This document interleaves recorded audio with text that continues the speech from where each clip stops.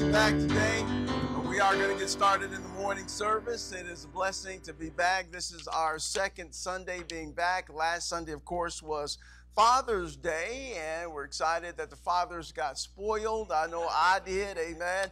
And I trust all the fathers got spoiled last week as well, amen. Last Sunday of the month, and then the next Sunday will be into July and the 4th of July weekend. So I'm sure everybody's excited about fireworks. We missed it last year because it was raining, so we didn't get any good fireworks in. Got a little bit, but it got some.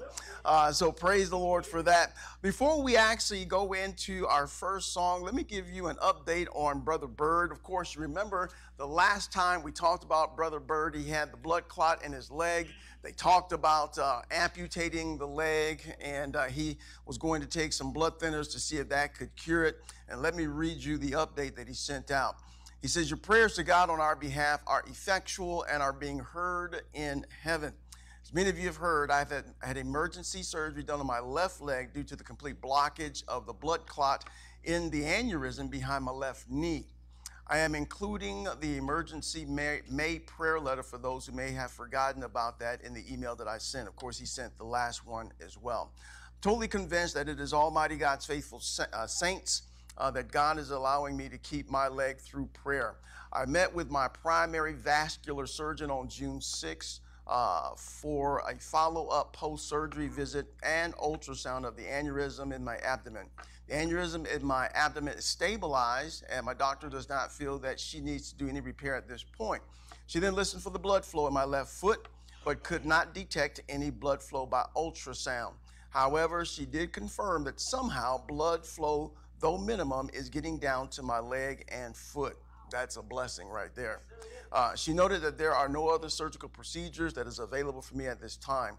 So the game plan for now is for me to take baby steps and exercise in an attempt to expand the blood vessels that are currently supplying blood to my leg and foot. This is going to take a long period of time as I battle each day and push past the pain to expand the blood vessels over a period of time. It will not be an overnight event unless the Lord does a miracle, which no doubt he is able. Amen. As you can see in the photo, I'm taking those baby steps using a walker, and he's got a picture here of him on a walker in my therapy. He says, I am making progress each day. However, it is at night during sleep that is the most dangerous for me. My left leg below the knee can literally go dead due to the lack of blood flow to it. I'm awakened by pain and numbness in my foot and toes, which prompts me to massage my foot to get circulation to flow again. I sleep with a foot heating pad to keep my foot warm and to assist in blood circulation. I'm exploring the possibility of some sort of passive motion machine to exercise my leg while I am asleep. That would make for a difficult night of sleep for me. Amen. Please pray the Lord will prosper this effort. As far as our church plan, I've met with our small congregation via Zoom, and our game plan is to hold virtual services for 4 to 6 weeks to give me enough time to heal to where I can stand and preach or sit in person. The plans for change of use for our present meeting location was rejected by the city. As a result, we have to vacate the premises by the end of June. So it really kind of worked out hand in hand because he can't go to the church anyway. So the certificate of use that they wanted to get changed is not going to be available, so they will have to move anyway. That gives them time whilst he's recovering as well to find other means.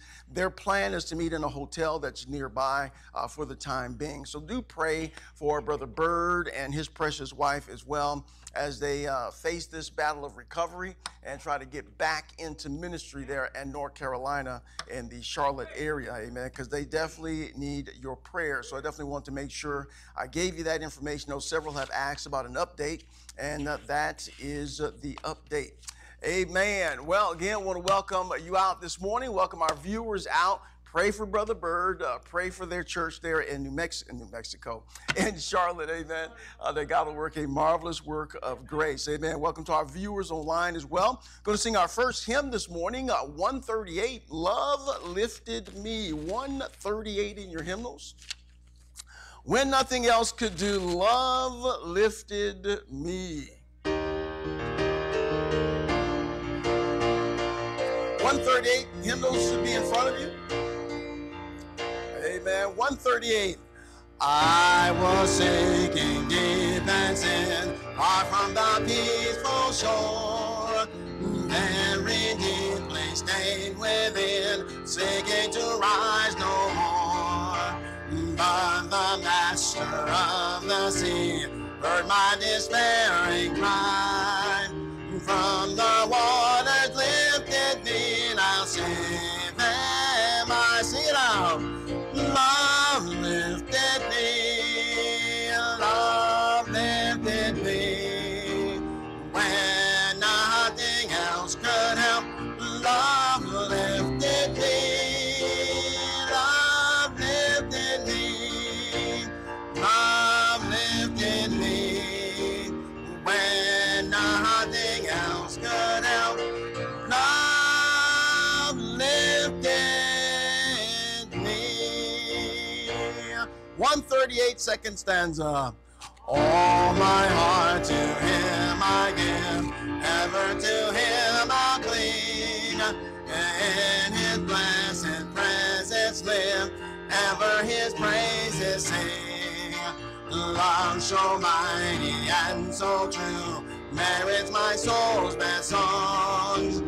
Faithful love acceptance to him belongs.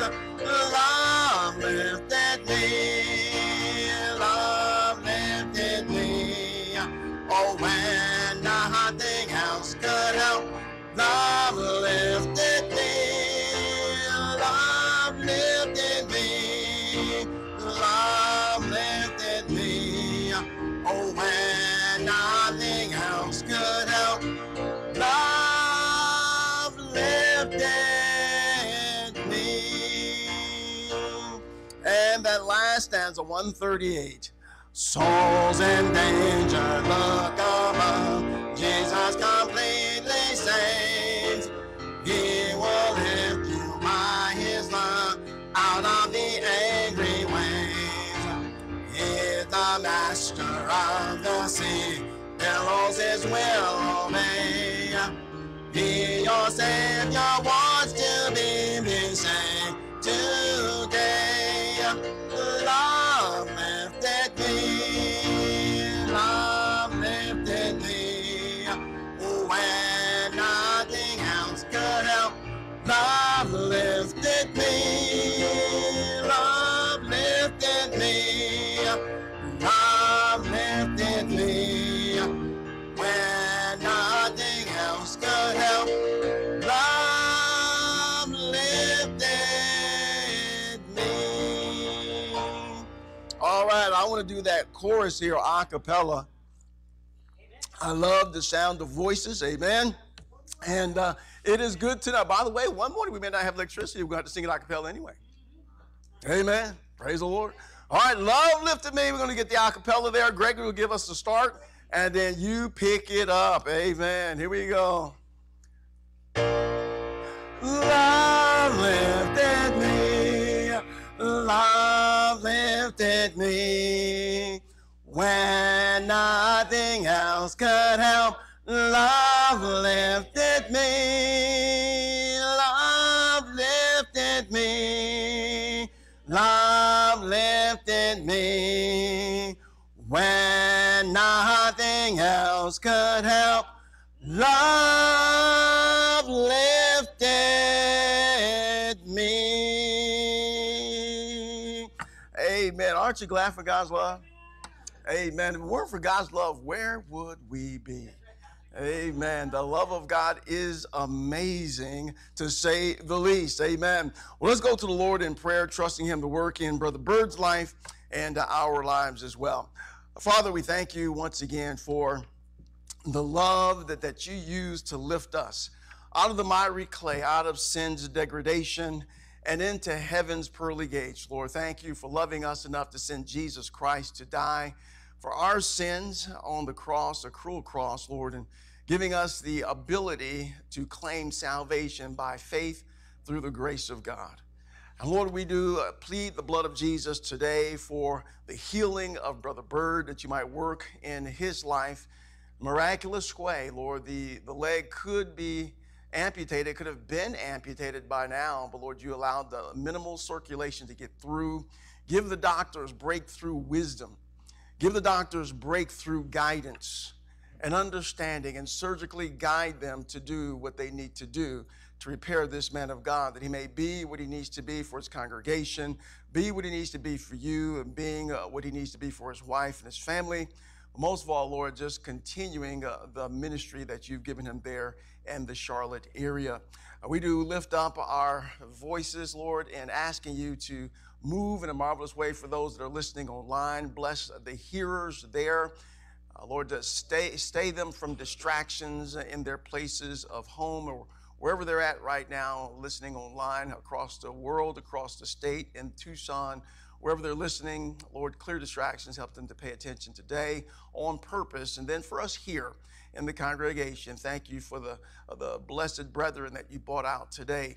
And I do pray that each one would be tuned to praise you and then tuned to please you as they hear the preaching and what you would have them to do and how you would have them to act. Bless now in all the endeavors that we have before us today. And through it all, Lord, may a life be changed, a life be challenged, and praise be given for who you are and what you've done. In Jesus' name we pray. Amen and amen. Well, a couple things here on the announcement list that I want to give you. And first one I brought up last week, there will be a budget meeting upcoming for last year's budget. Want to get that approved, and we're working out the final details on that. So here within the next couple of weeks, we'll have that ready for you. Looking forward to that. Also, I will be trying to make some visits here over the next several weeks as well. We've not had a chance to do that since COVID, and out of respect to the fears that some had and things of that nature. So we want to get back on that again and making sure we can get out, make some visits. You know, I've not been able to make any hospital visits at all for the last couple of years. Which pains my heart to, that I couldn't do that, and so I apologize for that. But the hospitals just wouldn't let you in. Amen. Family members couldn't even get in on certain cases. So be praying about that, and I'll be in contact with you about when it's going to be a good time for you to come out and spend just a few minutes. Don't worry about preparing food for us and things of that nature. We don't need that. Just want to sit down and talk to you, see how you're doing. Amen. So just keep that in mind. Also, Pastor and Mrs. White are going to be out the next week, probably 2 weeks, for their anniversary. How many years is it going to be, brother? 41? 41. He looking at Mrs. White. 41, amen. So they'll be out for the next couple of weeks, celebrating their anniversary. At the same time, he's going to be moving his Aunt Virginia from California to North Carolina. So pray for that. A lot of logistics going into that. A lot of planning that Pastor and Mrs. White have to do to get her from point A to point B. She's not able to walk on her own, and so there's going to be a lot of things and assistance that she'll need to get there. So pray for that whole moving process of his aunt back to North Carolina. It's going to be for her best interest, because she does need some assistance medically speaking, and more family is back there as well. So do pray for Pastor and Mrs. White as they make both of those things happen, their anniversary travels and moving of his Aunt Virginia. And then on a sad note here, the Leslies will be having their last service with us on July 10th. They're going to be moving to Silver City, New Mexico with Paula's mom and dad. He's in one of the stages of his Alzheimer's there. They want to move back closer to him, spend a little bit more time with him whilst he can remember those things. And Fred has a job that's movable, right, brother? Amen. So he can actually move his job there and do it online. So that is a blessing to have that advantage. And you can retire at any time anyway, right? So, amen, if he wants to, he can drop the mic and say, I'm done, amen, and be through. So their last service here will be July 10th. So do be in prayer for their move and as they try to get things there. But July 10th will be their last service. And brother, will you be able to sing for us in your last service? Amen, amen. Brother Duffy, will you be able to sing with him? Amen. I called him on the spot on that one day. Sure, Pastor. He'll come to me afterwards and say, I'm not singing on my last service. No, I'm not going to do that. But no, praise God. Appreciate everything that Fred and Paul and the Leslies have done. They've been a blessing to us. Watch the kids grow up here. And Josiah's now 17. Mariah's 15, 16, 14. Amen. So they've grown up right here. I remember them all being in the nursery around about the same time with G2. It's a blessing. Also, Jeff's been gone. Jeff had COVID, so definitely pray for him. He's recovered, doing good now. So good to have him back. I missed my amen man while I was gone. Amen. So do be in prayer for those things coming up here over the next couple weeks. Be safe on the 4th of July weekend, especially if you're doing any travels, if you're playing, that's a bad word. If you're doing fireworks, amen. Shouldn't be playing with fireworks, should be setting fireworks off. Do that safely. Please don't play with fireworks. That's not a good thing to do, amen. All right, 416, my faith has found a resting place. We're going to sing that. 416, my faith has found a resting place. I trust yours has too.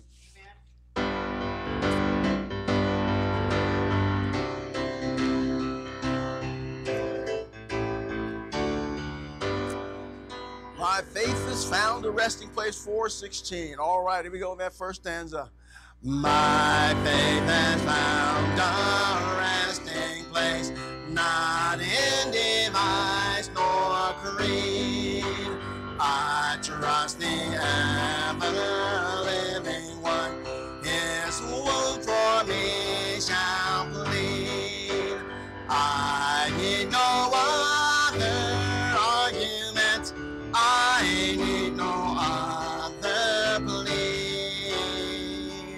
It is enough that Jesus died and that he died for me.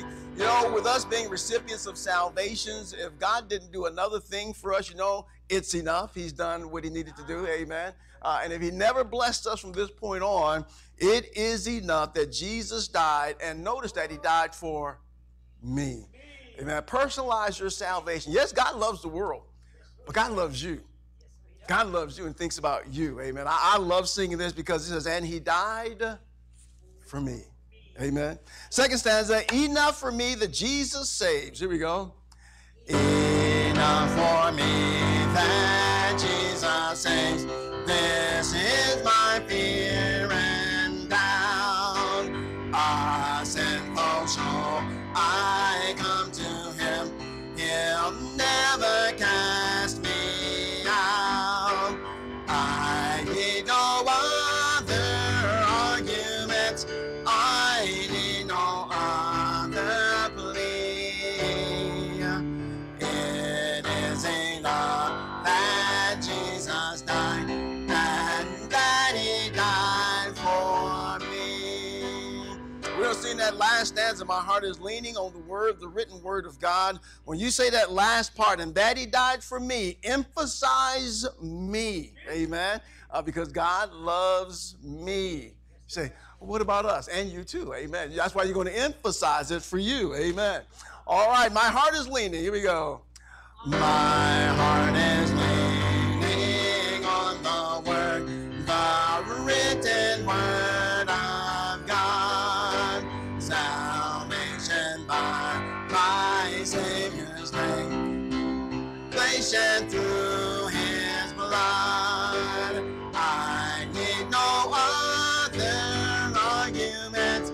I need no other plea. It is enough that Jesus died and that he died for me. And of course, I want to do that a cappella as well. I need no other argument. I need no other plea. Amen. Speaking of arguments and pleas, you know what's happening in our nation's capital with abortion. Amen. There will be arguments and there will be pleas. Amen. But I don't care which side of the fence you stand on, God values life. I will say that emphatically. God values life. If we're not so, he wouldn't have sent Jesus Christ to save our lives. Amen. And so God values life. You may be on one side, you may be on the other. And I know there's a lot in between, but God values life, and he died for us. Amen. So let's sing that chorus there. I need no other argument. G2 is going to give us a lead, and we'll be good. I need no other argument. I need no other plea. It is enough that Jesus died and that he died for me. Amen. I am so glad that he did. Turning your Bibles in preparation for the preaching this morning to Genesis 20. Genesis 20. And we're going to be in verses 1, 2, and 3. Continuing with our theme this morning on the But God series, how God steps in and changes things for his beloved.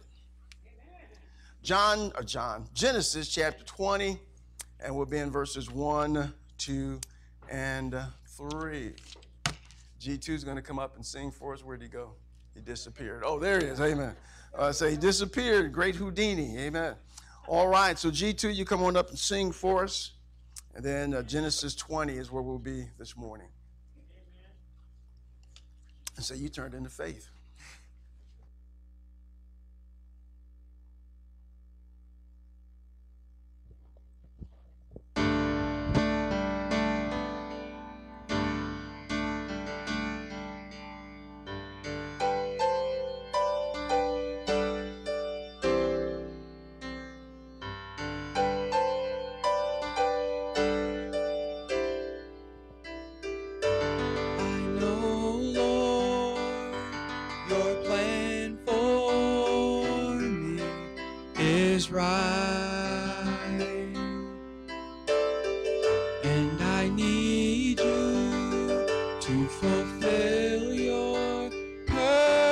In my life, I submit to you, my King. Be my everything. I'm coming to you again. Lord, here I am. I surrender. I surrender. Lord, I surrender my life. I give it all to you. I surrender. I surrender. Lord, I surrender my life. I give it all to you.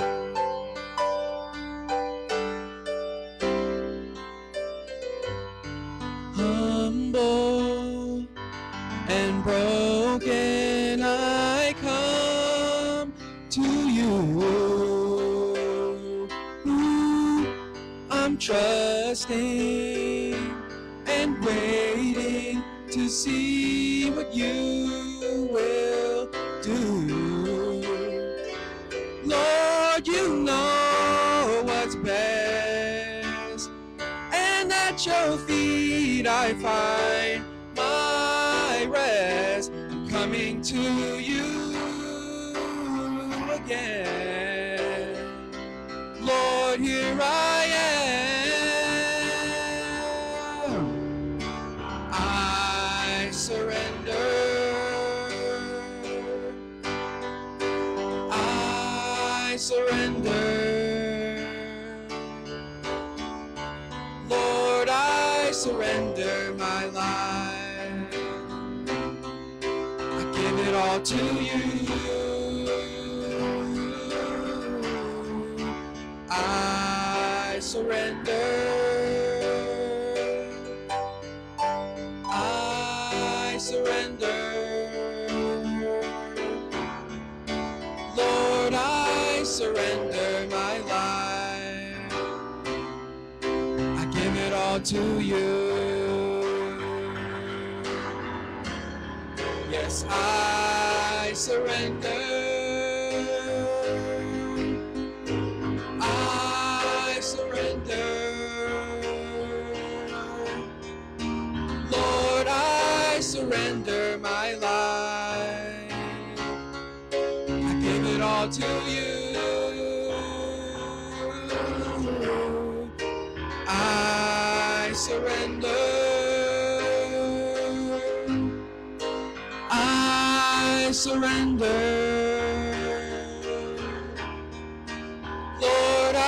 I surrender my life. I give it all to you.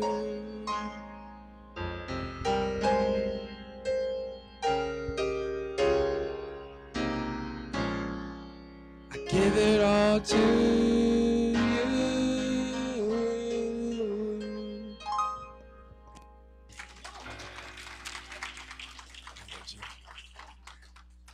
Amen. Thank you, Gregory. I appreciate that blessed message in song. I surrender. Amen. We actually tried to get him to sing that last year for Father's Day.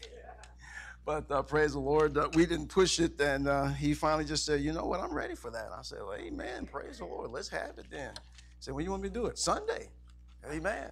Sunday's good a day as any. Amen. Praise the Lord.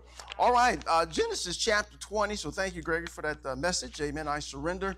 And stand with me if you're able for the reading of God's word. We're going to read verses 1, 2, and 3.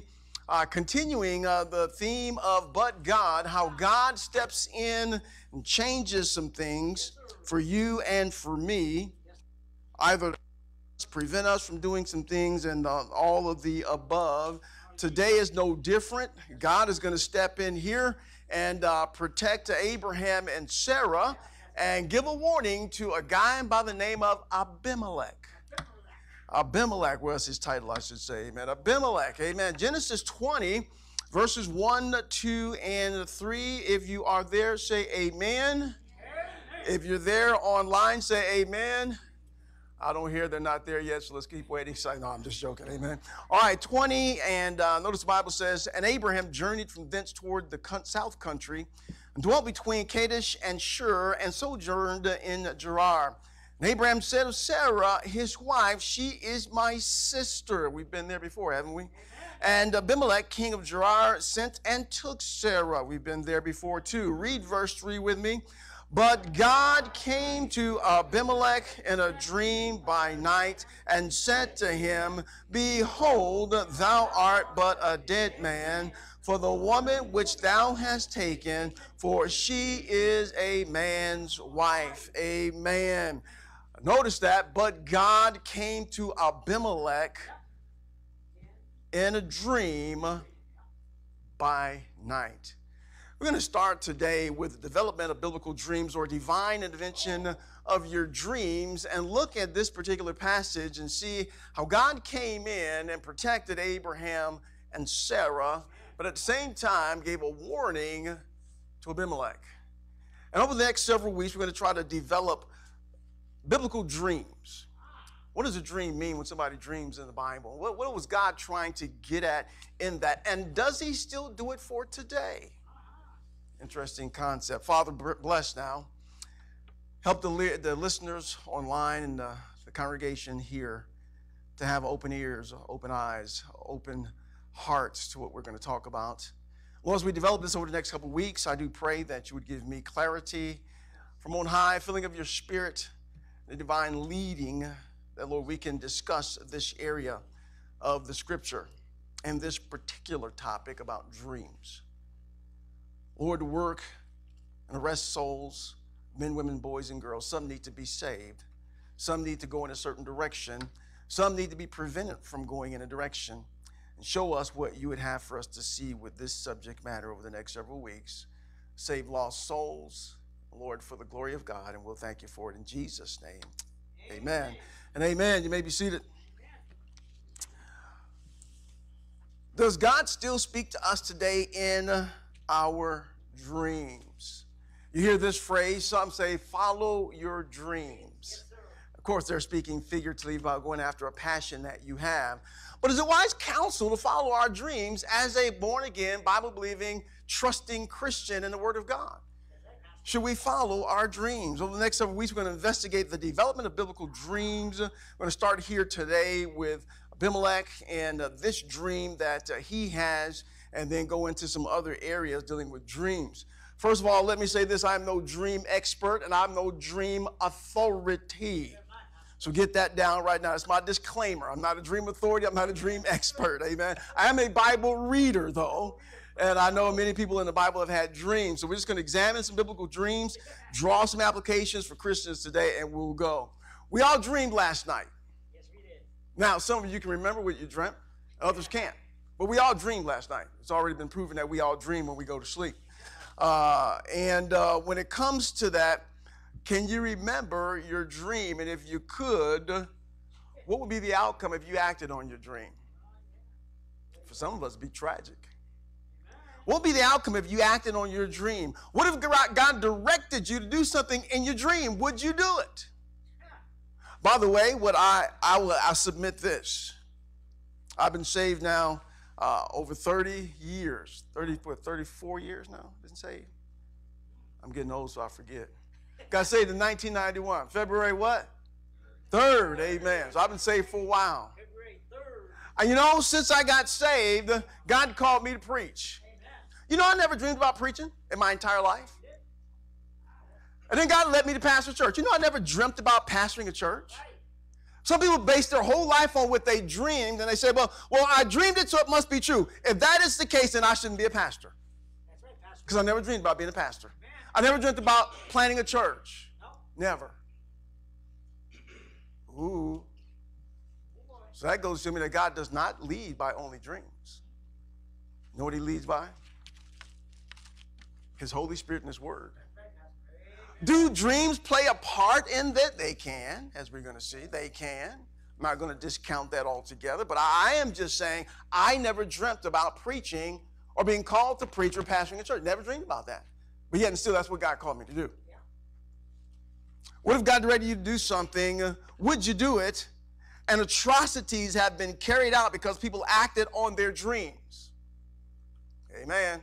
Down through the ages, atrocities have happened because people acted on their dreams. Martin Luther King said he had a dream and great things came from that. I'm just saying we don't follow solely our dreams as Christians, and we'll develop this as we go on, but God may use the dreams.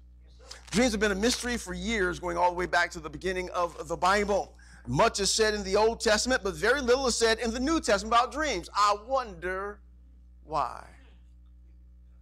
I wonder why. Much is said about dreams in the Old Testament. Very little is said about dreams in the New Testament. Very little. God has used dreams over and again to get the attention of both saved and unsaved. By the way, God often uses dreams for the unsaved more than the saved, because the unsaved don't know God, neither do they have the Holy Spirit of God, and therefore, in a superstitious way, they know God by their conscience that's been grained over time, and so they know there is something out there by their conscience. So the Bible oftentimes uses the saved with dreams, but it also uses the unsaved. I'll give you two quick illustrations. I had a coworker, and his son loved The Simpsons. I mean, I know Bart Simpson and Homer. I think I told y'all this before. He saw an episode where Bart Simpson went to hell. And he dreamt about going to hell himself. And guess what? He woke up, went to church, and got saved. Praise the Lord. What happened? God used a dream to get him saved. Yes, sir, he did. God used a dream to get him saved. Another instance, me and my wife, we prayed for my brother-in-law who was in a coma. Yeah. And I told y'all that story too. And we prayed specifically like this: Lord, whilst he's in his coma, give him the fright of his life about hell so that he can get saved. Amen. He came out of his coma. We went to the hospital. Wherever he was at, we went there. And we got the privilege to lead him to the Lord. Praise the Lord. After he got saved, Wow. I asked him, I said, let me ask you a question. I said, while you were in your coma, did you have any strange dreams? You know what he said? Man, I dreamed about fire and hell, and I was going there. I said, yes. God answered prayer. Got him. Got him in his dream. Yeah. Two unsaved people that I know personally God used to get them saved by their dreams. That's good. You and I have something better. We have the Holy Spirit of God. And we have the Word of God. But unsaved, oftentimes, God can use their dreams because they don't know God in a special way like we do. Sometimes our dreams are good. Sometimes they're bad. Sometimes they're funny. Sometimes they're sad. Sometimes they're scary. Sometimes they're thought-provoking, leading you to wonder why you even dreamt what you dreamt. Amen. Just the other day, my wife woke me up from a dream. I dreamed that I was fighting Adolf Hitler. So why did you dream that? I have no idea. Oh, my goodness. But in the dream, he was over there, and I was doing some kind of karate or kung fu. I did a flip, and I kicked him. Wow! Oh, yeah. And I kicked the cover slap off of us. My wife said, honey, what's wrong? I said, I just dreamed I was kicking Adolf Hitler. Good job, Pastor. I went right back to sleep. Like nothing happened. Next thing I know, I was in a football lineup. I was a tailback. They was running a sweep left. They said, we're running a sweep left. I was waiting for the ball. And one of the linemen stepped in front and caught the ball. And if somebody hit him, and he fumbled. And I went to grab for the ball, and when I went to grab, my arms reached out like that in my dream. Come and said, what's wrong with you now? I said, I dreamed I was playing football. And the lineman, fat lineman, he lost the ball, and I was trying to grab for it. And this is the same night, and I went to sleep again. And I dreamt the third dream, and I can't remember what I told my wife I dreamt, but I know I dreamt it. Amen. And 3 nights, three dreams in one night where I was actively doing things in my dream. Why did you dream that, preacher? I have no idea. Hitler is about the only one I can come close to. As we watched Bullwinkle and Rocky. And I saw Fearless Leader and Simon, what's that boy's name, the black hat dude? Boris and Natasha. That's the only reason why I can think about even thinking about Hitler. But when it comes to dreams, they can be funny sometimes thought-provoking. God used dreams in many lives and people's hearts and minds to help them in the Bible. In our text, we see God warning Abimelech for his life and Abraham and Sarah's protection. Keep in mind one thing that I used to always tell my children when they would have nightmares at night. It's not reality. It's just a dream. Amen. It's not reality. Nothing has happened yet. That's right. It's just a dream. There's no monster in your closet. No, This is in your mind. Nothing has happened yet. But God can use dreams to become reality. The devil can use dreams to become a reality. I'm just saying. The dream itself is not reality, but God can use them to become a reality. Let's start with the definition of basic dreams, biblical dreams, daydreams, and visions. And I'm hoping we'll be able to make some headway with this. I got quite a bit I want to say before we get to the text here. But basic dreams, let's talk about that first. Basic dreams, you know, all have them. This is on Wikipedia, so this is free information. A dream is a succession of images, ideas, emotions, and sensations that usually occur, notice the word, involuntarily. Involuntarily in the mind during certain stages of sleep. Oftentimes, it can be from what you're thinking, like me with Fearless Leader and Boris and Natasha, or sometimes randomly and involuntarily on something you never even thought about before. But often it's involuntary and random. Humans spend about 2 hours dreaming per night. 2 hours dreaming per night. And each dream lasts around 5 to 20 minutes, although the dreamer may perceive the dream as being much longer. How many of you dream and it seems like it just goes on and on and on, and from one thing to the next thing? And I mean, I've had some dreams where I went to sleep and I was laughing in my sleep, and my wife wakes me up. She said, you haven't been asleep for 5 minutes yet. But I dreamed a whole lengthy dream in 5 minutes. And my dreams normally are just foolish stuff. I mean, I don't really have serious dreams. I don't know why, because I'm a serious person. Maybe that's why I don't have serious dreams. Amen. My dreams are foolish stuff most of the time. Cartoons, being chased by Tom and Jerry. I mean, I have crazy type dreams like that. But it says here, each dream lasts about 5 to 20 minutes. You may perceive it as longer. Get this, animals dream as well. Wow. I remember we had Angel over in Belgium, and Angel was laying over there on the floor, and she was sleeping like this. She went, and I'm looking and thinking, you're a dog. You couldn't possibly be dreaming. Maybe she's dreaming the dog was after her, but she's looking. Then she woke up, and then she looked at me. I'm thinking, I didn't do anything here. It's your dream, your doggy dream. I don't know what you dreamt about, but it must not have been too good because you was trying to run from it. Amen. But I say even animals dream. Now, how can you tell that animals dream? I guess they have scientific, I have no idea. And this is just what Wikipedia says. Amen. So the basic dream, then there are biblical dreams. And from biblical dreams, I copied a page out of the Bible dictionary. And let me read to you what it says about biblical dreams or Bible dreams. It says, dreams were used by God to communicate with people.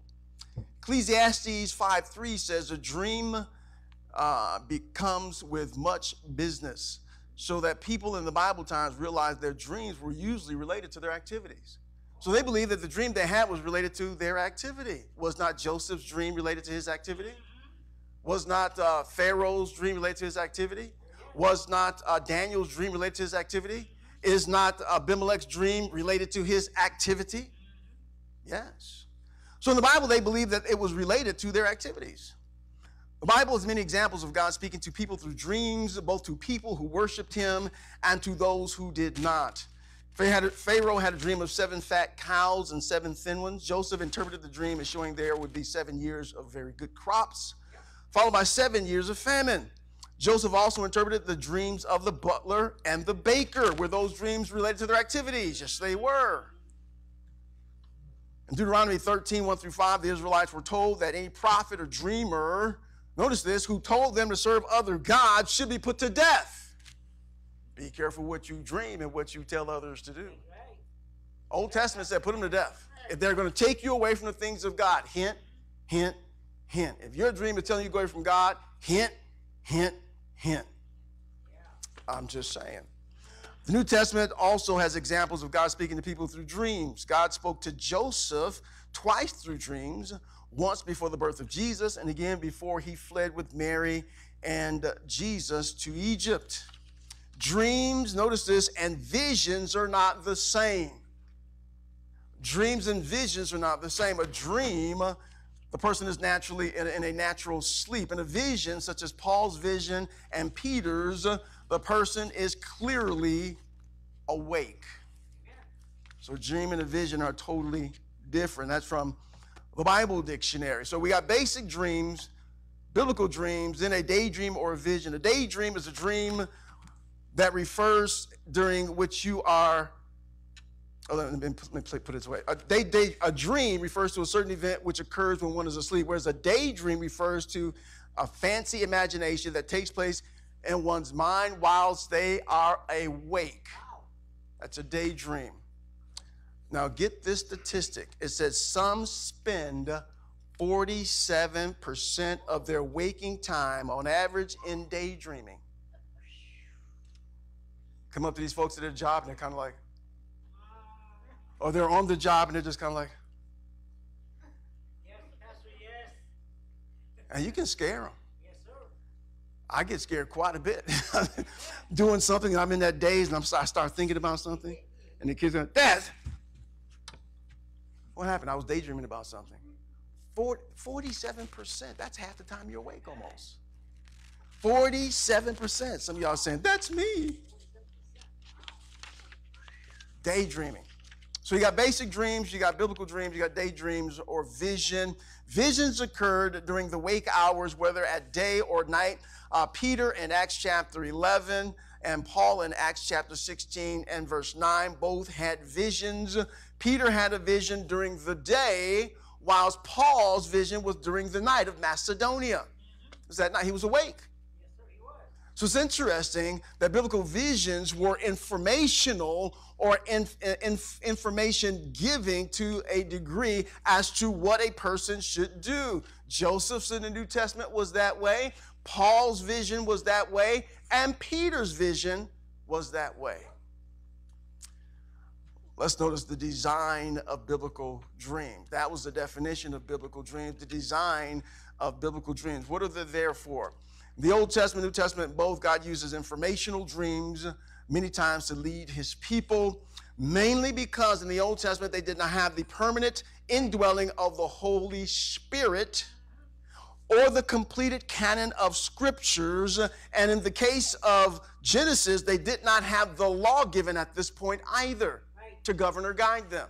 So God would often use dreams to help them to navigate the way because they didn't have that. Think about Joseph's dream.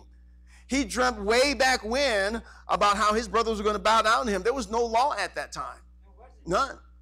But God had showed him what was going to happen in a dream. So the design of biblical dreams. The different dreams we'll look at are going to be these. Danger dreams, which we're going to look at today with Abimelech. Then we'll look at next week, not just danger dreams, but discernment dreams, desire dreams, decision dreams, and direction dreams. There's many more dreams than that, but these are just ones we're going to look at. What does that mean? That we should follow our dreams. I will emphatically say no. No. Emphatically say no. God gives us more than just a dream. He gives us more than just a dream. Let's start, first of all, in these dreams. They're danger dreams. Danger dreams were for impending purposes of danger, doom, destruction, and possibly death. Clearly here in Genesis 21 through 3, this is a danger or a warning dream. Notice again in verse 3, but God came to Abimelech in a dream by night and said to him, behold, thou art but a what? Yeah. Dead man. I think that's impending. Amen. Yeah. Thou art but a dead man. For the woman which thou hast taken, for she is a man's wife. Imagine dreaming this dream. No, not of course, for taking somebody's wife. Well, if you did do that, then you should have that dream. But imagine having this dream. You go to sleep, and whatever it is that you have done, God said you're going to die for it. I bet there'd be a lot less crime, wouldn't it? You go to bed, you have this dream, and God says you are but a dead man, a dead woman, a dead teenager, a dead young person. You're dead because you got what you shouldn't have. That'd be classified more of a nightmare, wouldn't it? Oh, yes. Oh, yes, Pastor, it would. Talk about nightmare on your street. Amen. If we dreamt this would be classified a nightmare dream. Notice, first of all, Abraham's direction, verse 1. Abraham's direction. And by the way, we're unsure of why he did what he did in verse 1. And Abraham journeyed from thence toward the south country and dwelt between Kadesh and Shur and sojourned in Gerar. Now, why did he move? Last time we saw him, he was back in chapter 18. Go back to chapter 18. And this was when the announcement was given to destroy Sodom and Gomorrah. And at the announcement, who was in Sodom and Gomorrah that needed to be rescued? Lot was there. And notice in chapter 18, verse 1, the Lord appeared unto him, this is Abraham, in the plains of where? Mamre, and he sat in the tent door in the heat of the day. And of course, he entertains the angels there, and he provides for them. They tell him what's going to happen, how Sarah's going to have a baby, and they make the announcement about Lot and Sodom and Gomorrah. He entertains for Lot's behalf, and it ends at chapter 18 and verse 32. And he said, oh, let not the Lord be angry, and I will speak it but this once. Peradventure 10 should be found there. And he said, I will not destroy it for 10's sake. And then the angels, of course, leave. Chapter 19, they go to Sodom and Gomorrah and, of course, get Lot out and destroy the city. And we come right back in chapter 20 to Abraham, and he leaves from where he was at. Why does he leave? We're unsure. That's right.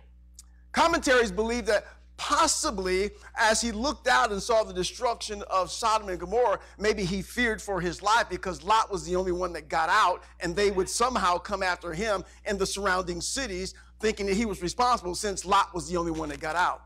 So some things maybe for fear he moved. It's not clear, it's unsure, but we do know he moved. And in this move that he made here, this move, Abraham's direction, we come to verse number 2, to Abraham's dilemma. His dilemma. Notice verse number 2. And Abraham said of Sarah, his wife, she is my sister. Now, in verse number 1, we're unsure of the move, but here he feels unsafe again. Yep. Now, did he not just do this several chapters ago? Yes, sir, he did. He did. Hold your finger there. Go back to chapter 12 with me.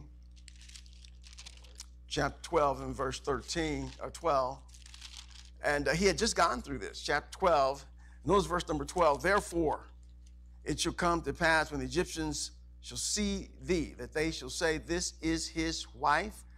They will kill me, but they will save thee alive. Say, I pray thee, thou art my sister, that it may be well with who? Me, for what? Thy sake, and my soul shall live because of thee. Did God get him out of that pickle? Yes, he did.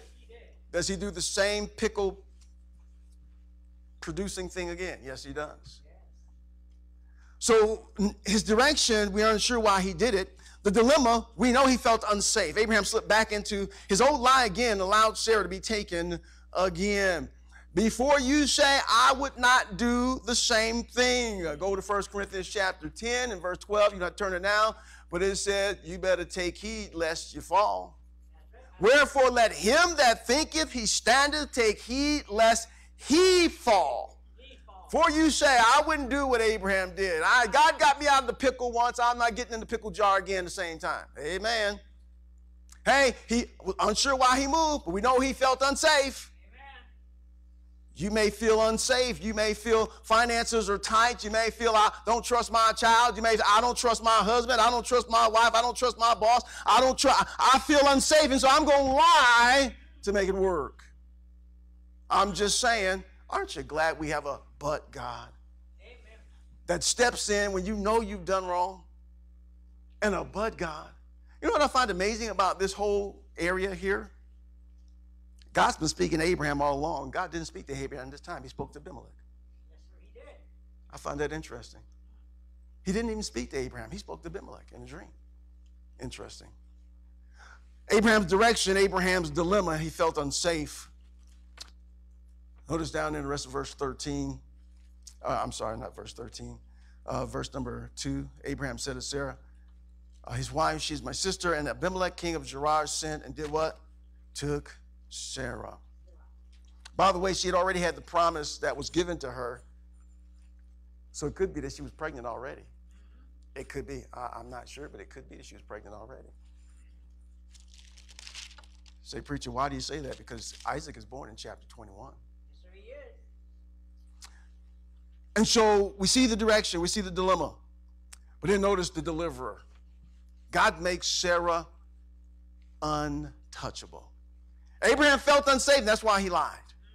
We're unsure why he moved, but we do know this. God made her untouchable. Do you know that God can make some people in your life, make you untouchable to some people that want to do you hurt, want to do you wrong, want to do something to you? God can make you untouchable where they can't even get close to you, hard as they may try. But God.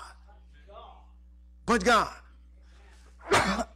I can go on record and say there's been a lot of times that God made me untouchable even when I was in the wrong. Amen, Pastor. Folks, I go back to Belgium the night I was drinking and driving, and I crashed into a house, crashed right into the front door. Y'all know the story. And I don't know why, but God made me untouchable. They gave me a breathalyzer. I had been drinking since about 11 o'clock that previous morning. I've been drinking all day. Went to the club. My wife tried to put me to bed. I waited till she fell asleep. I went right back to the club, got to the bottom of the hill, and I said, I'm too drunk. I need to go back home. Came right up the hill, ran right into somebody's front door into their house at about 2 o'clock in the morning. They came. They gave me a breathalyzer. And do you know it came back negative? Why did God make me untouchable? I have no idea. I have no idea. My boss came to turn himself in for drinking. They gave him an Article 15 for drinking and driving under the influence, and he came to turn himself in, and he hadn't been drinking.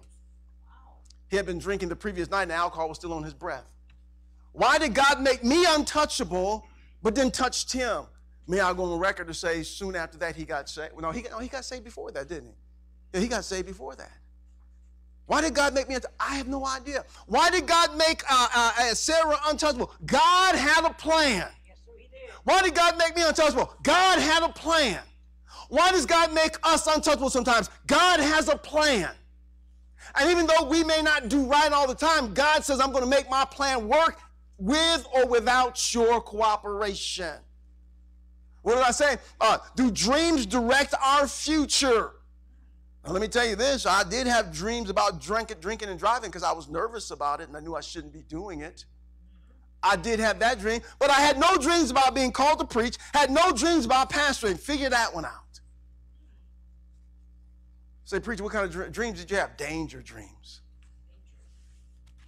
Abraham's direction, we're unsure. Abraham's dilemma, he felt unsafe. Abraham's deliverer, made him untouchable. Praise God for the but gods in the Bible. Verse 3 says, but God came to Abimelech in a dream by night. Abraham willingly lied, and Sarah too, and God had to come and save the day yet again to make her untouchable. I still say, take heed lest he fall. Notice the meeting that night. God came to him by night. Why at night? Night is often the best time to talk with someone because there are no disturbances, no interruptions, no distractions. Person has nothing to do. And so nighttime is often the best time to talk. My wife and I, we love night times and morning times. Amen. Say, preacher, why is that night time they go to bed? And we can talk all our smoochy talk. That's good, Pastor. That's good. Daytime before they wake up, we can talk all of our plans, what we want to do, so they don't know what we're trying to do. Because we have inquiring minds. And inquiring minds want to know. So we'll wake up often and we'll discuss and talk. Wait till they go to bed and we'll talk. And sometimes we'll get that feeling like somebody's listening to us. We go over there and snatch the door, and Faith is at the door. What are you doing? I came to ask you a question. No, you didn't. You were spying on us. Go to bed and have a nightmare. No, why at night? Normally it's the best time to talk with someone. No, there's no disturbances, no interruptions, nothing to do. Hey, I'll tell y'all a story. We were going to start the school at, and we're looking where to start the church at. So we went to the Bonillas Magnet School, and the principal turned us down, man, Pastor Nelson. He said, no, I'm not going to let you use it. He called me back later in the week. And he said, this is Principal so-and-so at Bonillas Magnet School. I need you to come in. And I went in. And I said, yes, sir. He said, I decided to let you have the building. Amen. And I said, really? I said, but you said no. He said, God told me to tell you yes. Oh, there you go. The principal said, God told me to tell you yes. He said, not only that, I'll let you have it on Wednesday, and you can rent it for the library fee, which was like $13 or $19 when it should have been $150. He said, God told me. I just wonder, did God give him a danger dream? And said, you told my child what? You told him no? Do you know that's a man of God that was in your presence? Do you know that there was 2 men of God in your presence? Do you know he's trying to save souls by preaching the gospel? Do you know what he's trying to do? You better turn your hiney and call him back in or else. Now, I don't know if that's what happened, but that's what I kind of imagine what happened. Especially when he came back and said, God told me. Because normally when we tell our kids, tell them Daddy said. That comes with some weight, doesn't it? You know, sometimes Faith comes there, you need to do so and so. They're like, who are you? You know, she comes back, Daddy said. Oh, Daddy said. Oh, yeah. Mama said. Oh, yeah. But if she just said, he said, God said. That changes the dynamics. The meeting at night. But God came to Abimelech in a dream by night. God may have given this dream once before, but we do know he gave it right here. But notice the message at night. Thou art but a what? Behold, thou art but a dead man. Praise God for intervening for Abraham. He said, wait a minute, Abraham lied. Yes, sir. Sarah lied. But God said, but you the dead man. Hey, wait a minute. I'm reminded of something. Did not God allow Ananias and Sapphira to give up the ghost in the New Testament when they lied? Yes. Did not Abraham lie twice now? Amen. Ananias and Sapphira lied once, Yeah. and they gave up the ghost. But God, aren't you glad we have a God of mercy? You say, what happened to Ananias and Sapphira? Well, God was making a statement to the church that you don't mess with me. And they died and went to heaven, so that's good. Amen. They went from lying to flying real quick. Amen. Hey, but when you come down to this, the message that night, behold, he said down there, behold, thou art but a dead man. Otherwise, he said, you're good as dead. Yes, sir. Would you change your ways if God told you you were a dead person if you didn't change your ways? You had one of them Ebenezer Scrooge dreams? Yes, sir. You get the three ghosts at night? Christmas past, Christmas present, Christmas future. Wouldn't you wake up and do right? Don't we need more dreams like this in America? Some danger dreams? Yeah, Jeff, Some of us wouldn't get no sleep. I'm just saying. The message that night, he said, thou art but a dead man. Dead man, dead woman, dead teen, dead youth, depends on what we're doing. If God did that, how would it be? We see the meeting that night, but God came to Abimelech in a dream by night. The message that night, he said, thou art but a dead man. The man's wife that night, he said, this is why you're but a dead man. For the woman which thou hast taken, for she is a man's wife. Hallelujah, and praise God, we need more dreams like that in America. We do. We got people laying around and shacking around and laying with somebody else's wife and hanky-panky here. It's all on TV, The Bachelorette, The Bachelor, and all this foolishness laying around. Hey, we need more danger dreams like this. Somebody say amen. We need more dreams like this to scare some people out of their immorality and out of their foolishness. Would to God this happen more often? Sneaking around, laying around. Shame on America. God needs to show us some things in our morality. Preacher, we're a superpower. We're super sinners. That's what we are. We're a nation of sinners. If we can't even get abortion laws right, we're a nation of sinners. It's been there for some 50 years the way it was. It's a shame that we don't have the sanctity of life down yet. And I know there's a lot of degrees to that, so I'm not going to even go into that. I'm just saying life matters. If life didn't matter, God wouldn't have sent Jesus Christ for it to matter. He would have just said, die and go to hell. That's what he would have said. But life matters. For God so loved the world that he gave his only begotten Son globally, that whosoever believeth in him should not perish, but have everlasting life. So we see down there the man's wife that night. Man's wife that night. The meeting, God came to Abimelech in a dream by night. The message, he said, you're but a dead man. The man's wife that night, she's a man's wife. God is saying, I want you to take heed what you're doing. So we go from the deliverer to notice the disaster in 4 and 5, Abraham's disaster. But Abimelech had not come near her, and he said, Lord, wilt thou slay also a righteous nation? Abimelech said, I didn't do anything yet. You're already classifying me as dead, and I didn't do anything. Well, Lord, you're going to slay me and my people? Now, by the way, Abimelech and his nation was far from righteous.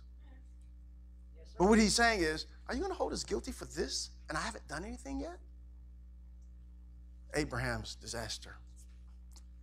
Verse 5, said he not unto me, she is my sister? And she, even she herself said, he is my brother, in the integrity of my heart, and in innocency of my hands have I done this. Abraham's disaster. Abimelech said, it's not my fault. This is what we do. He said, sister. She said, brother. Lord, what have I done? Oh, Christian, don't set somebody else up because of your sin. Don't set someone else because of your sin, because you lie. And now somebody gets in trouble because of your lie, your sin, your foolishness. God may not be as merciful to you as he was here to Abraham.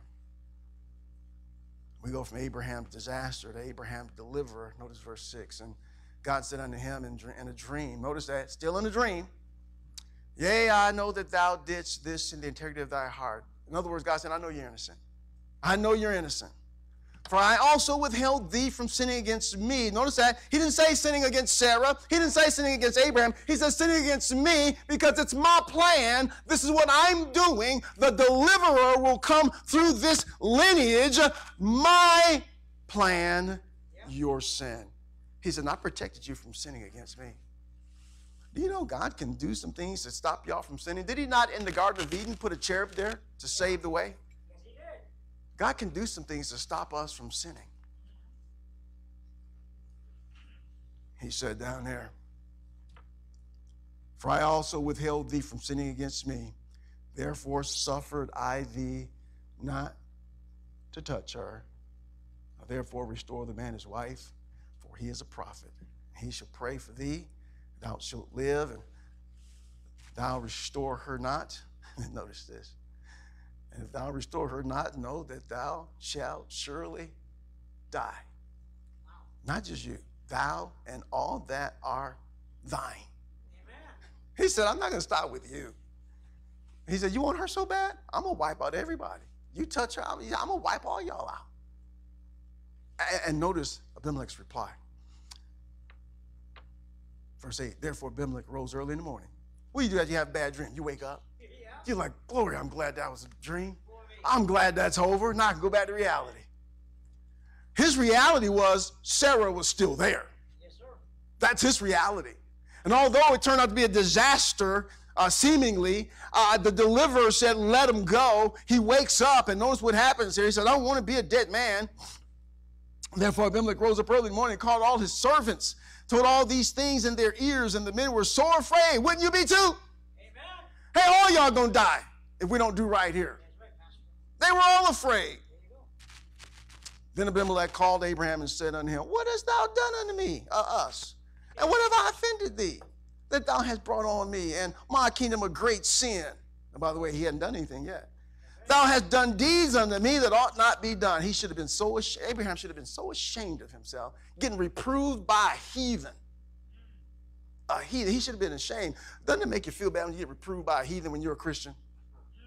And they caught you doing something you ought not do. And they had to correct you on something you ain't been doing. I was just telling my family the other day how a cop caught me speeding. And I tried to witness and give him a track. He said, I don't want that. I was so ashamed of myself. I said, I shouldn't have been speeding in the first place. I said, but Lord, maybe you use this for a witness. He said, yeah, a witness of what you not ought to do. I'll be trying to speed and then give the cop a ticket. I would give the cop a track, I mean. He gave me the ticket, amen. Go down there, verse 10. And Abimelech said unto Abraham, what sawest thou that thou hast done this thing? And Abraham said, because I thought God can't protect me. Because God can't take care of me. He already did it. Oh, Christian, don't be so afraid. Don't feel so unsafe. Don't be so unsure that God can't take care of his own, because he can. Yes, sir, he can. He can. Abraham felt unsafe. He said, I thought that you were like this. But God said, but I am like this. That's right. I thought, surely the fear of God is not in this place. They were slaves for my wife's sake, for my wife's sake. Yet indeed she is my sister. Oh, he's still trying to get this lie. She is my sister. She's the daughter of my father. You know what Abimelech is probably looking at right now? Spare me. Spare me. Yes, sir, Pastor. You started with that foolishness. Spare me. Yes. You know she's your wife. Well, she's my sister too. Does that count for something? No. Still going to try and get that in there. By the way, Christian, if you're caught red-handed, fess up. Don't try and say, but you don't understand. Kenny, my excuse was, I didn't see the speed limit. Oh. And I didn't, in my defense. Because he said, did you see the speed limit? Did it change right back down here? I said, no. I said, last time I saw it, it was 55. He said, it changed right back down there. It's 45 now. I said, I did not see it. But guess what? I didn't say, so do I not get a ticket now? I didn't say that. I just said, well, I didn't see the sign, so write me up if you want to. Oh, yeah, I want to. And he did. But not the daughter of my mother, and she became my wife. And it came to pass, when God caused me to wander from my father's house, that I said unto her, that is the kindness which thou shouldst show unto me at every place whither we shall come. Say of me, he is my brother. Abimelech took sheep and oxen and men servants and women servants and gave them unto Abraham, restored to him Sarah, his wife. And by the way, folks, don't get me wrong, sin still does not pay. Although he gave him some things, sin doesn't pay. It does not pay. After this point, you don't find Abraham making this mistake again. He did it twice and almost lost his wife on both occasions. At the very next chapter, God blesses and gives him the birth of Isaac. Notice verse 15. Abimelech said, behold, my land is before thee, dwell where it pleases thee. Was that because of Abraham? No, that was but God. But God. God put such a fear in Abimelech's life. He said, wherever you want to go, you go. because God came to me in a dream by night.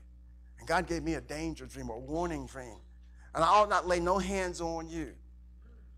And so wherever you want to go, you go. What am I saying here? God can send danger dreams. Does he do that today? He might. But I wouldn't say that you should solely base what you do on your dream. You need to go to the Word of God and follow the Spirit of God and follow the leadership of counselors that God provides to you. You know where I got my call to preach? Sitting in the pew. Yes, sir. You know where I got my call to start a church? Sitting in the pew. I never once had a dream about it. Never once had a dream about pastoring a church. I got it from sitting in the pew, studying my Bible, praying, seeking counselors, because God does not speak solely by dreams nowadays. And there's more we're going to look at down the road. But praise God for intervening dreams of danger and warning that he can send to people that you work around or people that you work with. I'll give you one last story here and we're going to close. And this is my same boss that got the DUI. This was before he got the DUI. I had made a comment to him that he didn't like. And he was coming in my office to, in lack of a better word, destroy my career based upon some things that I said to him. Now, in all honesty, I said it in ignorance, but he took offense to that. The night before that, he got saved. My wife and I went by there and led him to Christ. He said, you know what? At the table that he was at, when he knelt at the table and got up, he said, you know what? I was going to write you up tomorrow, and your career was going to be ruined because of what you said. What happened? God intervened. God intervened.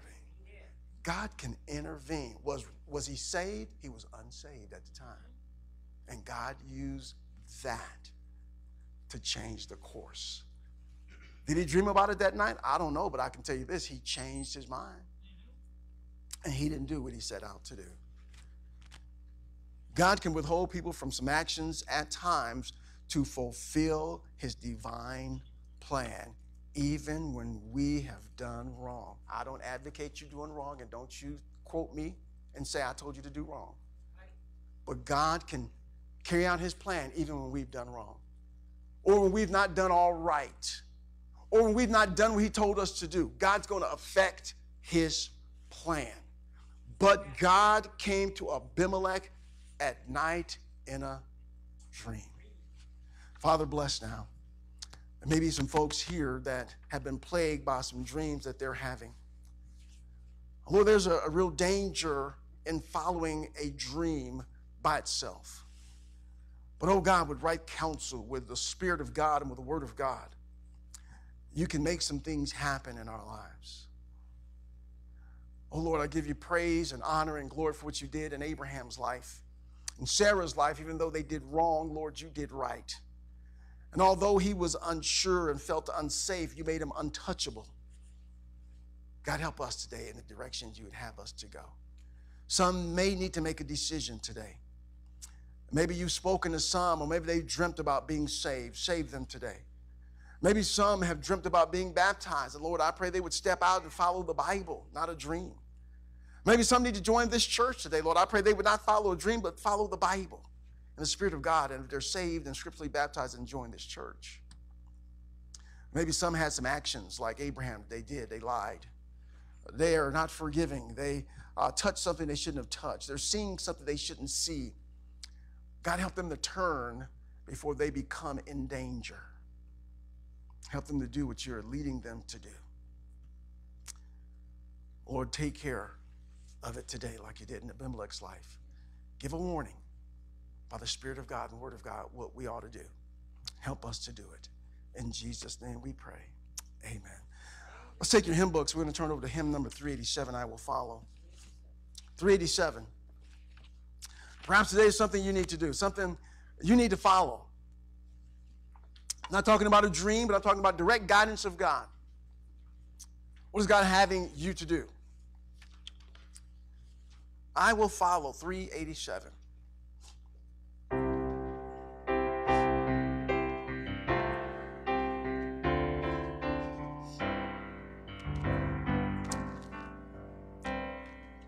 First stanza. I will follow thee, my Savior, where the pathway may go. Through the storm or through the valley or through great trials so low, I rest in thee, trust in thee, I place my life in thy hand. I will follow thee, my Savior, lead my shepherd, lead on. Heads bowed, eyes closed as G2 sings that stanza. Just think about what God would have you to do. What does he want you to follow? What does he want you to do? I'm not saying a dream. Come on, what the Bible says, what the Holy Spirit is telling you. Maybe to hone your skills as a father, as we talked about last week. Maybe as a mother. Maybe as a young person. Maybe to be more kind. Don't let it come to the point where God's got to send you a dream and scare you to death. Follow the tender leading spirit of the Holy Spirit. Follow the word of God that you know. Follow the preaching that you hear. Follow the multitude of counselors that are there to guide you, to lead you.